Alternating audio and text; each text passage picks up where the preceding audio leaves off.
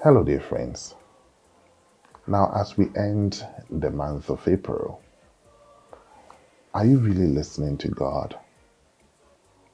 Are you really in the season of Easter? Are you an Hallelujah person?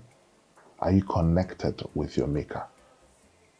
He speaks to us every day through the people around us. Last week, I talked about the world around you. As you impart those worlds, they impart as God speaks through them. Do you know that God is speaking through your wife to you, through your husband to you, through your family to you, through your roommate to you, your office colleague to you, your classmate to you? Everything around us speaks of God. Think about it. And I remember in the book of Deuteronomy chapter 18 from verse 15 to verse 20, it says, God will send prophets like us, simple people like us, but we should listen to them.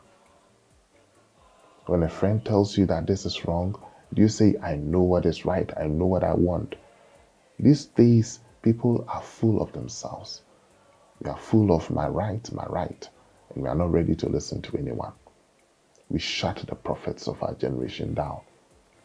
Think about this, and may the good Lord himself, speak to us through the people around us, and may you be successful.